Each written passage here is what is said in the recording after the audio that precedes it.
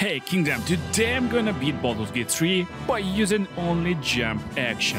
So we start a new game on Honor mode. Are you ready? And I need to create the right character for this mission. Dwarfs looking cool, but I decided to start as Wood Half-Elf, because Wood Half-Elves got additional movement speed. My starting class is Monk and that's my character. Jumping Queen is ready, and if you're ready too, drop a like and let's go. Let's do this. And I start in game by adding single action I will use to do damage on this run. And yeah, you heard me right, I'm not going to jump and cheese the game with Gale Bomb. So you're probably asking right now, how this crazy potato dude will do damage with jump? Jump is not doing any damage. Right? Wrong. Just give me a minute and you'll see. So after a few jumps on the ship, I met another lady who liked to jump a lot. She is my new best friend, because now she can distract enemies while I'm jumping right to the Nautiloid control panel to crash octopus ship and wake up on a beach for this crazy adventure. I don't need a lot, but still I looted all beach and then get my new friends, still ignoring all combat because we're still level 1 character. And after arriving to the gates of Emerald Grove, Jumping Queen and friends, right at the time when goblins trying to attack humans and tieflings. They definitely need our help, but we got more important business to do. So by completely ignoring this combat, I went straight to the Blighted Village, where we of course not going to go. Instead, I turned to right, got friends with a dog. I don't need dog for this run, but at least it's some experience points. And also we're getting a nice experience points for just exploring the world and getting to the new areas, like Wookie's Rest. And that's the part where Jumping Queen will finally become broken very soon. First of all, we need to break the door. I guess breaking door with my legs, not violating challenge rules. But instead of helping everyone, I went straight to the burning room. This room is really dangerous, so I stopped the timer, made few dashes, few jumps, and got a chest in a pocket. Then we saved everyone and got our rewards, and it's time to get back. Or I better say forward to getting another broken items to make Jumping Queen even more broken. So I sneaked into Blighted Village and got another chest in a pocket. After realizing that I forgot a really important item, I went back to Druid Grove and got my shovel.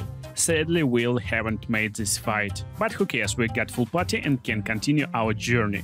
After approaching main gates of Blighted Village, I went straight to the left. In the first, there's a lot of secret stashes with items I won't be able to use in this run. But what I'm looking for right now is perception checks. Even after failing those, I can just dig the ground and find a chest with a really valuable and important item. And surprise, surprise, I got everything I need to start doing nice amount of damage with my jumps. First of all, I need to unlock chests that I got 5 minutes ago.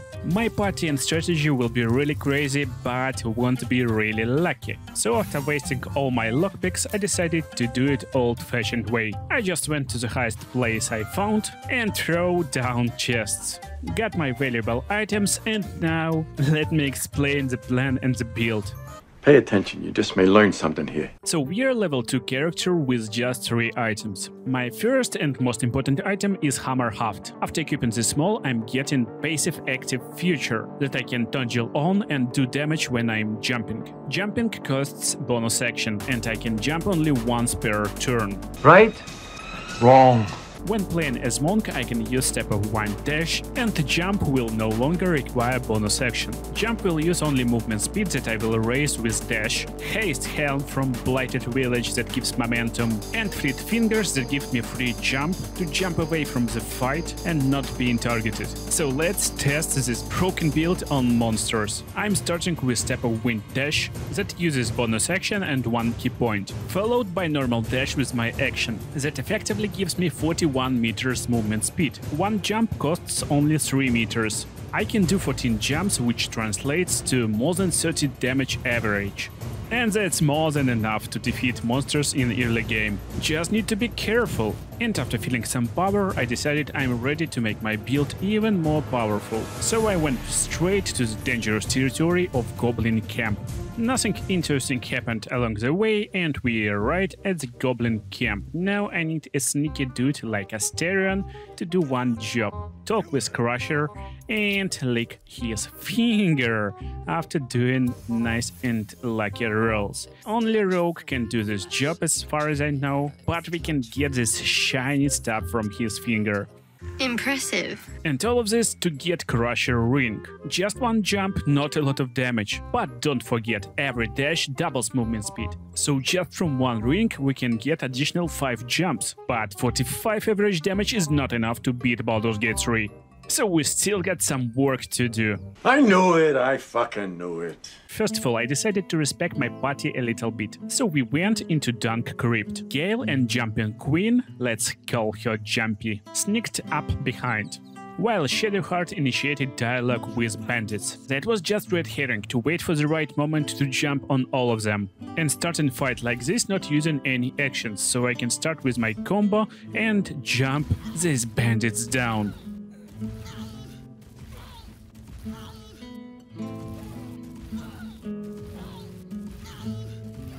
Grimmerbock is down and Jumpy still got half movement speed. But what to do when I'm almost out of movement speed? After defeating all bandits on the low ground, I jumped to the high ground Archer. And that's where I found myself without movement speed. And that's where Fleet Fingers come. This gloves comes with ability that gives you one jump without using any movement speed, action or bonus action. So Jumpy just jump away and she is safe. But her enemies is not on the next turn, of course. After getting access to Dunk Crypt and defeating some bandits inside, I decided to take a rest. And funnily enough, Wizards is already in my camp. So now I can prepare my party. Let's start with Jumpy. Now she is level 1 rogue to get some proficiency in armors and this stat distribution, followed by 2 levels of monk. Because my party is not fighting, I'm leveling mostly constitution and dexterity for health and armor class. I picked Long Strider, Enhanced Sleep and Feather Fall for Gale. He still will be my wizard. And it's really important to get light cantrip right now.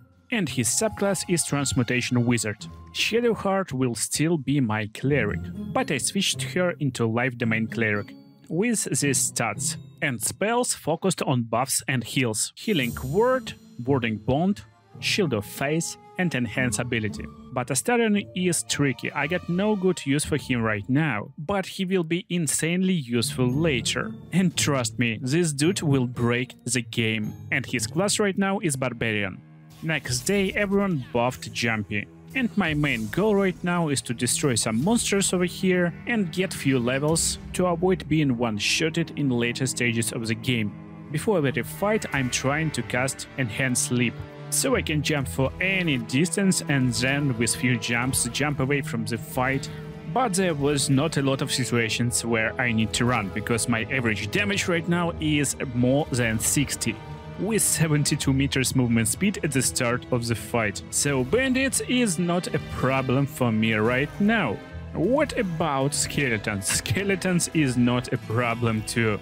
So I jumped straight to Emerald Grove. Got some quests over there, bought some potions and lotions, solved some problems with tieflings, but overall we are ready to go and become really broken. Because even more than 60 average damage is not enough to beat last boss. But that should be more than enough to destroy some Githyanki patrol.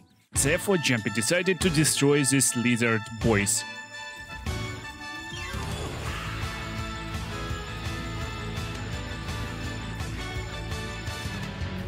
And I don't even need my full movement speed meter for this. But in the next few minutes, Jumpy will become 4 times stronger.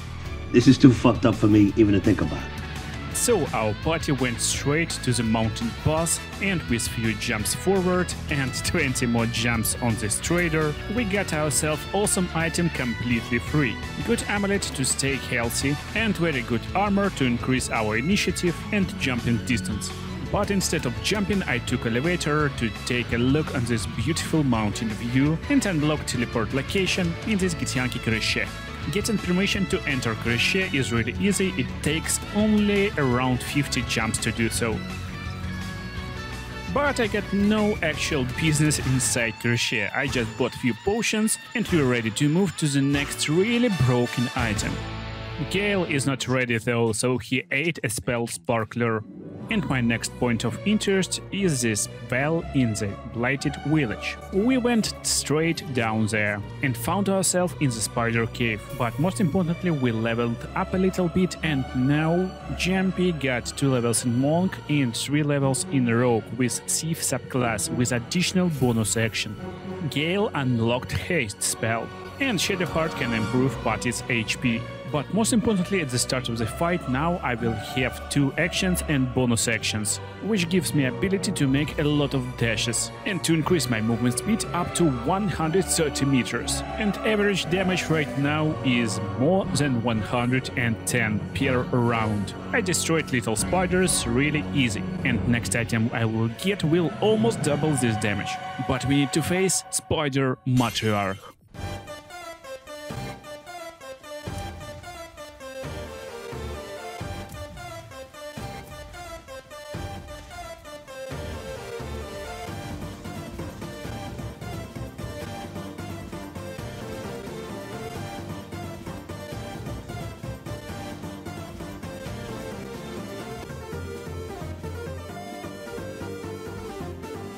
Spider Queen barely survived first round and wasn't able to do any meaningful actions on second. So Jumpy ended her in few more jumps and dealt with her other spiders in the same manner. After resting and getting new colors for my clothes, we stand on the spider web. And after casting a Feather Fall, we can destroy the web and go straight to the Underdark. There's a lot of long roads and labyrinths in Underdark, but with our jump ability we can traverse through the map really quickly. And I went straight to the Mushroom Boys, but I'm not really interested in their quests. Most importantly, they got a little gnome in their camp, and I'm really interested in her boots. She definitely don't want to give me these boots for free, and I got 2 options. Option A: complete a really long quest line to finally get these boots from her. I prefer option B.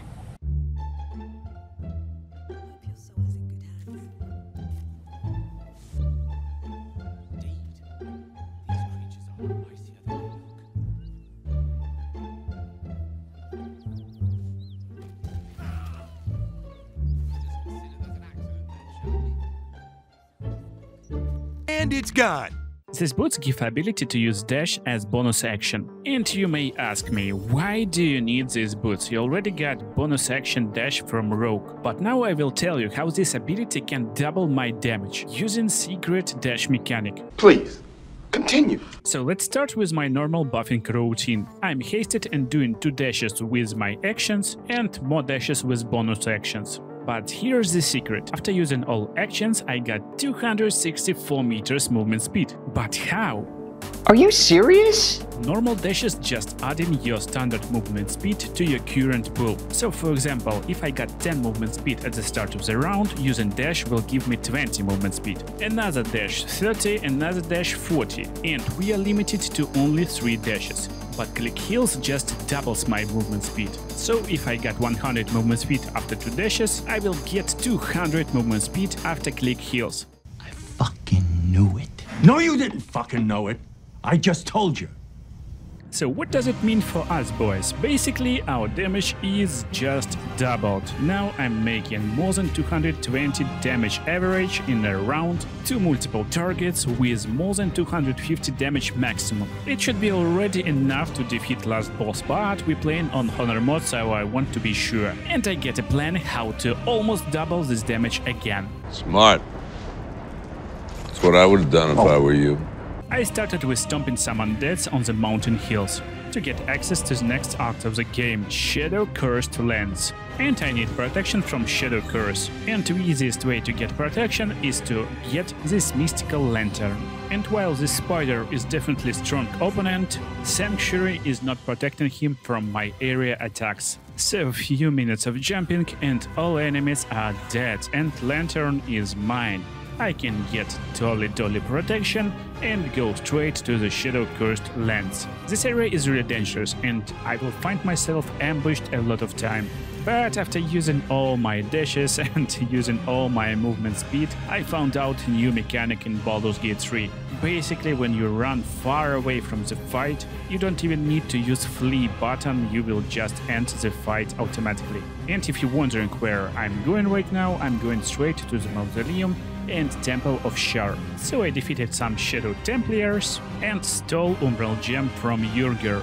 Dashed away from the fight, inserted my Umbral Gem to activate Elevator, but then Honor Mod happened.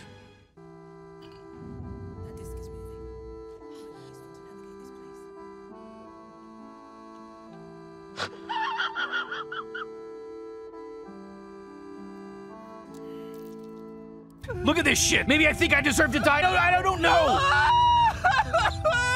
Guys, if you're watching here right now, write something in the comments, because I was literally crying at this moment. It took incredible amount of time to get over here.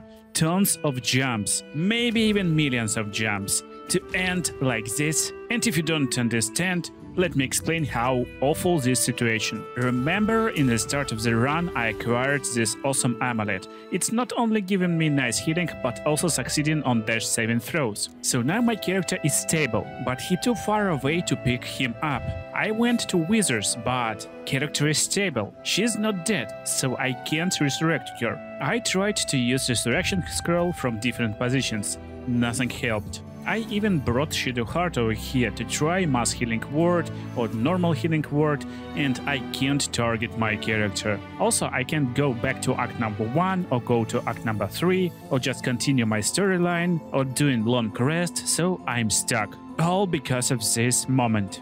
And I just can't end like this. Something wrong? With what? Is there something wrong with anything? So I took all my knowledge of the game to find solution. I went back to Wizards and respect my Astarion. He is now Bard level 2. Bard's Song of Rest works on whole party no matter of the distance. So Jumpy got healed up and I instantly teleported to the closest location. Now we're fine and can continue our journey. In this location I went into Balthazar's room and tried to open his door. It's really hard task, so it's better to use spell Knock from Gale.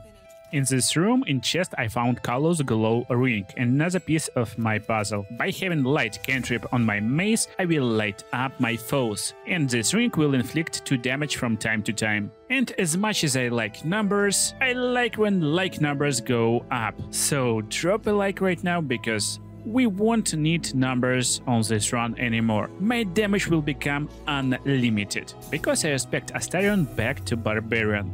And now I finally got level 6. What's so cool about level 6 Barbarian? Now I can pick Animal Aspect, and I'm picking Animal Aspect Elk. That will give additional 1.5 meters movement speed to my party. Not sounding great. But also at level 6 Transmutation Wizard Gale got access to Transmuter's Stone that gives additional movement speed to my character. And every point of this movement speed will be quadrupled with my dashes. And most of the time at this point of the video I give you my new average damage calculation. But let's go to Inquisitor room, because there's one more item I need over there, and I will show you why right now I got unlimited damage. So I pretty normally buffed myself and jumped straight to the room. And also right now I'm using Step of the Wind Disengage. It's not only giving me unlimited jumps, but also I won't provoke opportunity attacks, so now I'm basically unkillable. So I jumped more than 100 times and lost all my movement speed. And that's where Astarion comes into play. Aspect of the Elk will work in a radius, so by going away from the fight, I will take this buff off my teammates. And just by going back and forth, left and right, on and off, it will basically recharge full movement speed for my character as much as I like, and I can continue jumping.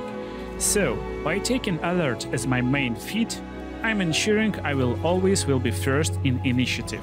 And because I got unlimited movement speed and my damage based on my movement speed, I basically got infinity damage, and opponents will have no chance to do anything on me. You think it's completely broken? You're goddamn right. So I destroyed Gitianki Crochet, and took very nice gloves from elegant chest. Now every third jump I will do additional 1d4 damage and additional 2 damage from glow ring. Damage is really impressive, and I can't do anything better than infinite damage, so I went straight back to the Shard Temple and destroyed Balthazar, ignored Shard Trials and opened door to the vault with Knock, and saved Night Song, and straight to the main boss of this act, Ketrick Torm.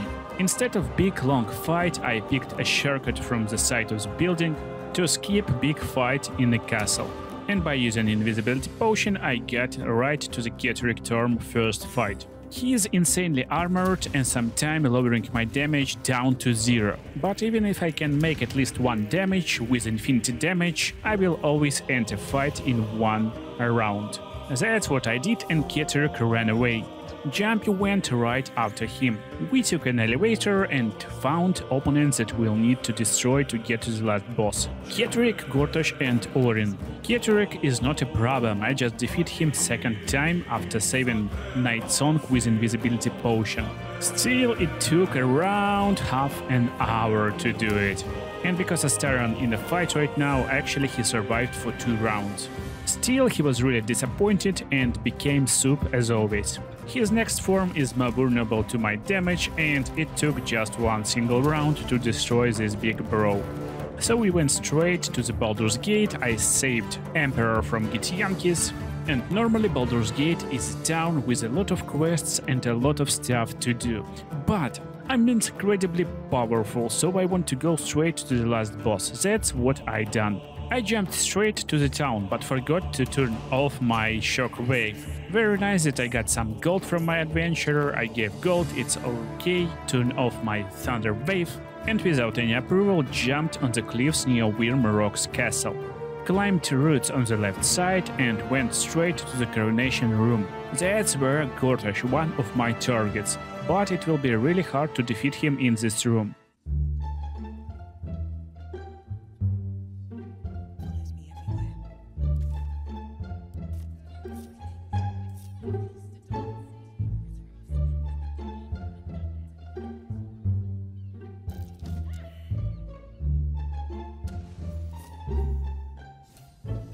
Yeah, I could do it with jumping, but who cares when I got unlimited damage. And then I went to the lower city and jumped straight to this manhole. In the series, I took a pass to the Baal Temple. Normally, to enter this part of the game, you need to complete some quests, but I just shoot a fireball at the body on the top, and doors is opened. I used invisibility potion to completely ignore all trials, and I'm in the Baal trial. I tried some tricks to go through this door, but I guess it was patched, so I was forced to quickly do basic quests. To enter fight with Orin and end her really easily in 1 turn.